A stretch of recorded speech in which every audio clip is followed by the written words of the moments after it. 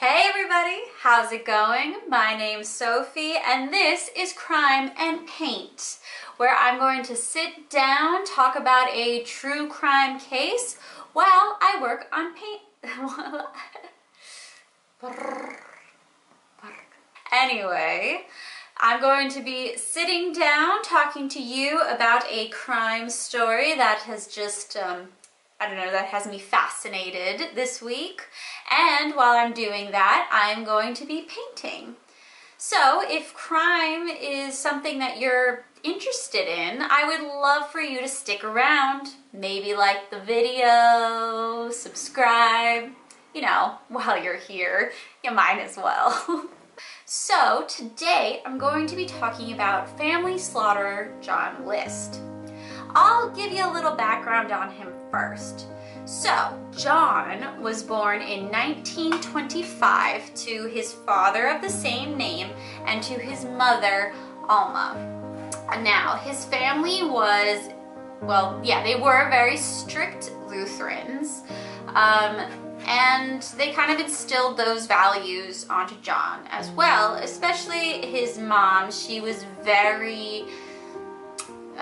what's the right way to say it? Like a little controlling in a loving way though. She wanted to keep him close. She was concerned about him getting corrupted by the outside world. So she didn't really let him have friends or anything like that, which led to John being very antisocial. Like he was a mama's boy. He just sat at home reading his Bible. He didn't really have friends. He didn't really learn how to socialize ever. So, cut to years later when World War II was escalating, John ended up enlisting in the Army as a lab technician. Eventually, he got discharged, and then he went and he got his master's in accounting. So he was really big on numbers. Like, he was a smart guy. But unfortunately, before he could really do anything with that degree, the Korean War was underway and he ended up going back into the Army. There he was stationed in Virginia, where he met a widow, Helen, and her daughter, Barbara. So Helen's husband had died in World War II, so she was single, and her and John just kind of hit it off. They kind of liked each other. They started dating, and shortly thereafter, Helen told John that she was pregnant.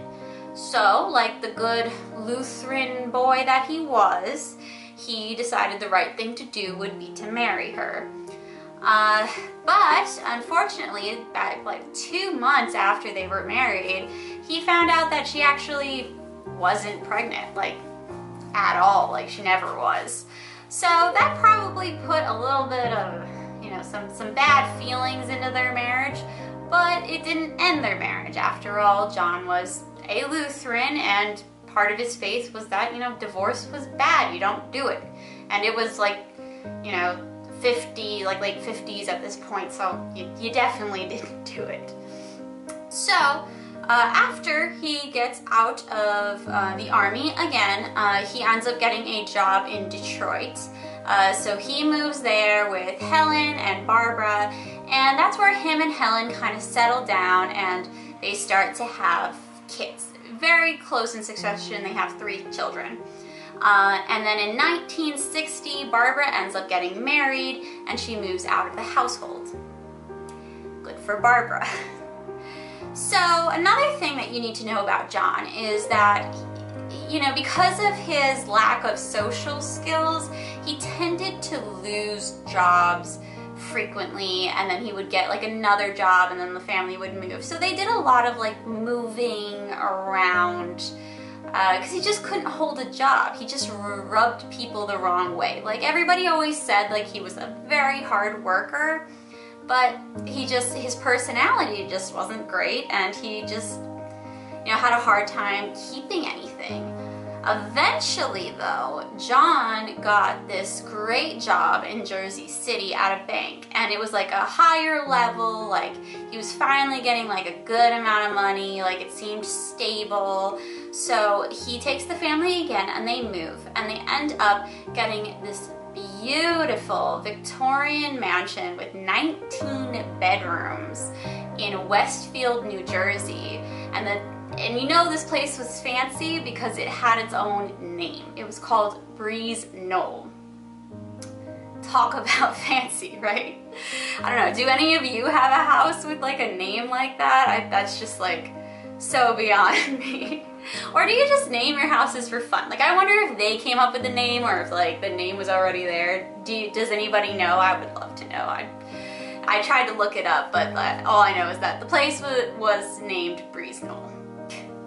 Not important. Okay, let's get back to the story. So now, as you can imagine, this house was not cheap. Like, it was expensive. And though John had a really good job, he couldn't afford it all by himself. So he actually got help from his mother, Alma, to purchase the estate. It was his wife Helen, I believe. That's what I've read in a couple different articles. You can correct me if I'm wrong, but it seems like it was really like Helen who wanted this place. Like, it was like her dream house. I mean, honestly, I think it would be most people's dream house. I mean, a 19-bedroom Victorian mansion. Who wouldn't want that? Anyway, so he gets his mother, Alma, to help with the down payment, and she actually ends up moving in with them into the 3rd floor. So they kind of make like the 3rd floor her own private apartment. I mean, they have the room, you know. So from the outside, at this point, John's life is looking pretty good. You know, he's got these like 3 beautiful kids, his wife, his mom's living with them. They're in this beautiful house. He's got a great paying job. Everything looks great from the outside.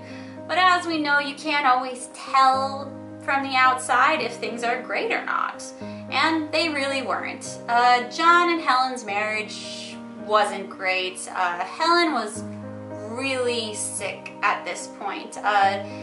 From her previous husband, she had contracted syphilis. Apparently it was like so advanced at this point that like John wasn't at risk of getting it, but Helen had it, and it was like eating her from the inside, like eating her brain. Like, at this point she was, you know, like having symptoms of like Alzheimer's. Like, her brain wasn't all there, she wasn't all there. She was also addicted to drugs and alcohol, and she would spend most of her days in bed. So at this point it was really like John taking care of the house, cooking, cleaning, doing everything, and Helen was just, you know, getting worse and worse and worse by the day. And she would just have these outbursts of like anger, and apparently like she would call him at his jobs and like yell at him or be like, oh, you have to come back and take care of like the baby or do this or do that. So their marriage wasn't great, but again, at this time, and because of his, you know, beliefs, he can't get a divorce. So he didn't get a divorce, and he just stuck it out and probably built up a lot of resentment.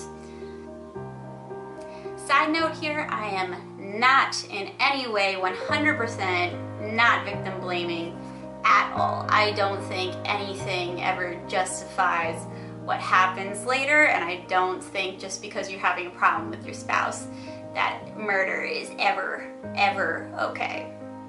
I just thought I should put that out there in case anyone mistakes me saying that they were having a troublesome marriage as me victim blaming Helen. Definitely not her fault. I mean, she had freaking syphilis too. I mean, there's people that yell at their spouses and aren't dying from a disease. So then in 1966, unfortunately, John lost his job. So now he no longer had that really good, prestigious, paying job. And he lost it again, not because of like anything like having to do with his work ethic. Like, he was a good worker, but his social skills, no. And he rubbed people the wrong way, so he got fired again. And this time, instead of, you know, telling anybody and looking for another job, you know, like what a normal person would usually do, John decided that he was gonna pretend that he still had the job. Because that's not gonna come back and bite you in the ass, you know what I mean?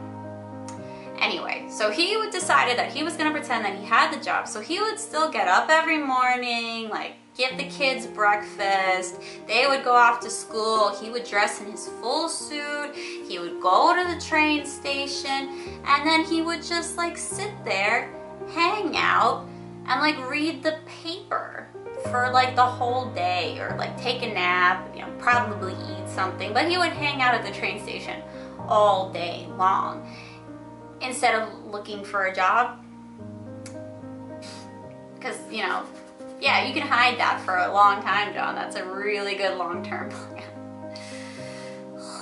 God, I get a little frustrated at this point. Anyway, so he doesn't have a job, and this goes on for a long time. And from what I've like read, it seems like he used like some of his mother's money to keep the bills at bay, and like even like his two oldest kids like ended up getting a job, and like they would give the money to him, and like he would use that to like kind of keep debt at bay for a while. But eventually, you know, it caught up. Like none of them had the money that like they would need to keep this like huge mansion from going into debt, you know? So after 5 years, yeah, you heard me right, 5 years of doing that, pretending to have a job and all that stuff, finally the bank starts the foreclosure process on the house. So at this point, you know, John's lies are about to catch up with him. Like, what can you do? Like, if your house gets foreclosed, like, obviously everyone's gonna find out that you were lying. What are you gonna do, John? Oh, and another thing too, like, I don't know, I'll get your grain of salt or like what you guys think about this after, but I'm gonna tell it just because this is what John says. So part of the reason that John comes up with this whole scheme was because he also believed that his like letting the family fall into poverty was bringing sin into the house. Again, like he was very devout, but I don't know, I feel like some of this logic is a little bit of a stretch. Anyway, he said that like he thought that like sin was coming into that household. Another thing that he had a problem with was like his daughter wanted to be an actress, and he thought that that was very sinful, and it was the 70s at this time, and you know, the 70s were crazy. Everybody was a devil worshiper and everything was crazy. So he just believed that the family was falling into sin. So that's why he started to come up with this plan to save their souls, or whatever. I don't know if I believe it, but because to me, I'm like, okay, so you did what you did. I'll know what, I'll save my thoughts till the end. Anyway, so John decides that he needs to start coming up with a plan to save his family from debt, from sin, from all of this stuff. And what a plan it is. So, on November 9th in 1971, the List family starts their day just like any other. The kids get up, they have breakfast, they get ready, they go to school. John gets ready as well, puts on his suit, and then his wife, Helen, comes downstairs to make her morning cup of coffee. It's one thing that she did every single morning, even though she ended up going back up to bed after the coffee, usually. So, she's making her coffee, and while she's doing that, John comes behind her and shoots her straight in the head. And then after he does that, he goes upstairs to his mother, Alma's apartment. His mother, Alma, was 84 at the time. And he went up there, and of course, you know, she heard the noise downstairs, but she didn't know what it was. So she asked him, and he didn't really respond. And he gave her a kiss, and then he shot her in the head as well, killing her instantly. Then he went downstairs, put his wife's body in a sleeping bag, and cleaned up the kitchen. He tried to move his mother, I guess he said, but she was too heavy, so he covered her in a sleeping bag as well and left her up in the attic. Then John started to get to work on his plan. So what he did is he started to make phone calls and write letters to the kids' teachers and to the school, letting them know that the family was going to be going away for a while to take care of a sick relative. He also canceled the newspaper, the milk delivery, because at this point in time people would get milk delivered to their house like every day. He also went to like the mail and like told them like, oh, we're gonna be gone for a while, so don't, you know, bring mail to the house, leave it here, and like he'll come pick it up when he gets back from like taking care of his family. He also goes to the bank, and that's where he shuts down his account and his mother's account and takes out like a $2,000 savings bond from his mother's account. Then he returns home. You know, he had a very busy morning, and now it was lunchtime, so he made himself a sandwich. Yeah, he made himself a sandwich and he ate it, and he waited for the kids to come back from school. The first of his kids to come back is his 16-year-old daughter, Patricia, the one who wanted to be the actress. She actually had been feeling sick that day, so she ended up calling John and asking him to bring her home early, which he did. And the minute they got into the house, he shot her right in the back of the head and he killed her instantly. He put her body in a sleeping bag as well and moved her into the ballroom next to her mother's body. Now, the next of his kids to come home was his 13-year-old son, Frederick. And much in the way of everybody else, when Frederick walked into the house, he shot him in the head, killed him instantly, put him in a sleeping bag, and moved his body into the ballroom with everybody else. Now, for his other son, John Jr., things were a little bit different. See, John Jr. actually had a soccer game after school. So, and this part makes me a little uncomfortable. This part makes me a little bit like suspicious on John, a little bit more like, I don't know, it's just like, how messed up in the head could you be to do this? This part I don't understand. So John ended up going to the soccer game and like sitting there and watching his son John Jr. play the whole entire game. I saw like an interview and he said like, oh, it was a good game. Like it looked like, you know, John Jr. was having fun. It's like, it's so awful. So then he brings John Jr. back home and he shoots him. Now, unfortunately, John Jr. struggled and he ended up getting shot like 10 times. Which, you know, it's just awful. Like, I mean, you know, hopefully he didn't suffer. I hope he didn't suffer. According to John List, he says that he doesn't think that he did, and that the only reason he shot him was because his body spasmed. But, geez, like, man, you shot your son over 10 times? That's horrible. After he killed John Jr. and put his body with everybody else's in the ballroom, he said a Lutheran prayer over their bodies, and then he went and cleaned up the rest of the blood as best he could. And then he went and he had dinner, and he went to bed. There was like this one interview I saw, and he was like, He said something about it being like one of the most restful sleeps he's had in a long time. Which,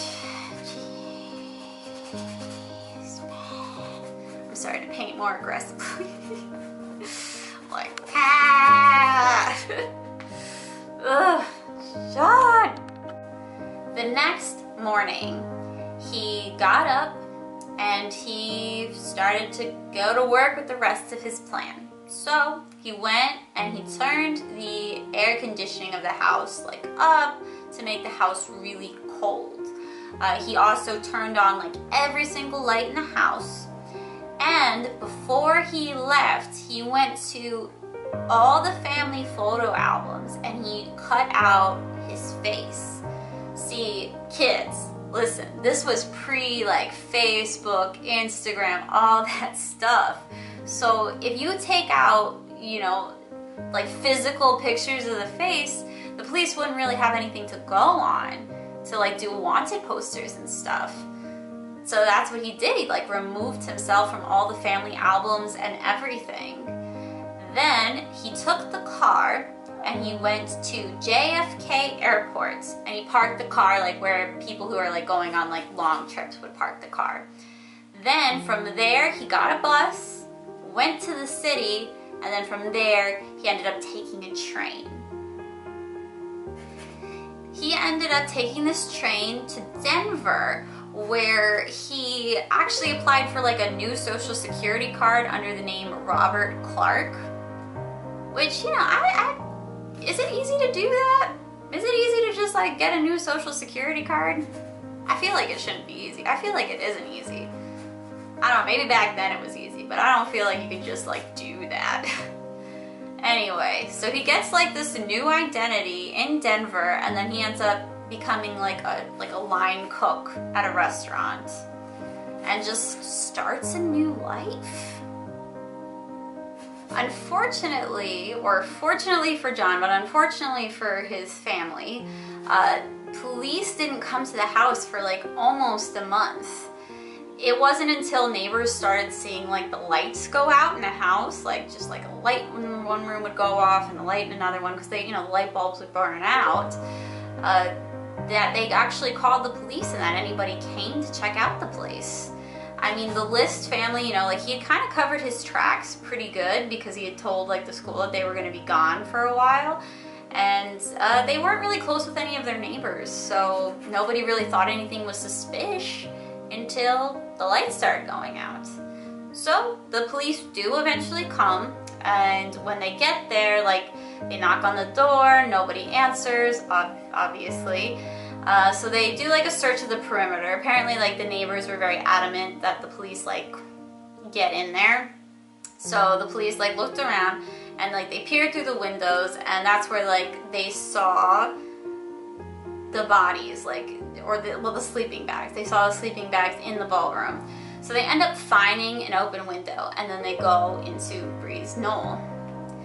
This is the part that like when I was growing up, like kids would talk about. Like, I don't know if I mentioned this before, but like this whole case took place 2 towns over from where I grew up. So like kids talked about it, like gossiped about it, like almost like it was like an urban legend or something. So the police go into this place, and I forgot to mention this. This is the part that's like super creepy. So they walk into this place and there's like this funeral music playing over the speakers of the house. So John, before he left, he had like put music on in the house, I guess to like make people think that like movement was going on or like people were living in it. So he'd put like this music over the house, but it was like classical music. And like when the police came, they like specifically said like it sounded like a funeral home's music when they walked into this house. That was also ice cold and just so incredibly eerie and creepy at this point. Like all the lights had burnt out, and they were looking around and they find the family in these sleeping bags in the ballroom. I can only imagine how horrible and frightening this was. Like, it sounds like something out of a movie. Like, it doesn't sound like real life to me, like, at all. Unfortunately, because, you know, Alma was upstairs, like, it took them a while to find her body, but eventually they did as well. So they start this hunt for John List, but, you know, at this point it had already been like 3, almost 4 weeks, and he was like in the wind at this point. And like I said, like, they didn't have any pictures for the wanted posters. They actually did find his car, but, you know, the car was kind of a red herring because it was parked at the airport. So like their first thought was like, oh, he took a flight somewhere. So they tried to like see if like the airport knew of anyone who like fit his description or whatever, like took a plane, or if like John List took a plane anywhere, but of course he didn't, so that was like a dead end. So John actually didn't get found for 18 years. Can you believe that? 18 years. He started a new life and nobody found him. And the only reason he was found was actually because of a TV show called America's Most Wanted. I don't know how old the people watching this video are gonna be, but if you don't know what America's Most Wanted was, like, just trust me when I say this show was like the bee's knees back in the day. Like, everybody watched it. Everybody I know watched it. Even people today who really aren't interested in true crime at all, they watched this show. Like, it was a big deal. And for this particular episode that featured John List, over like 22 million people watched it. That's a lot of people. And lucky for us and unlucky for John List, one of those 22 million people was Wanda Flannery, who had been one of Robert Clark, or Bob as he liked to be called, neighbors when he lived in Denver. He joined the Lutheran church there, and there he met a woman named, I really can't remember her name, Dolores. He met a woman named Dolores. And he actually ended up getting married again. And they lived there for a while, and they lived next door to Wanda. Wanda's a real MVP with this video. Wanda was watching the show, and on the show, I don't know where they got it from. I was trying to look this up if you guys know, but like they had like a picture of him from somewhere, because I feel like that was part of the problem, was why they couldn't find him in the first place. But they found an image of him somewhere, and they used this image, and they got like this crazy good artist to make a bust of like John's face, like what he would look like aged 18 years.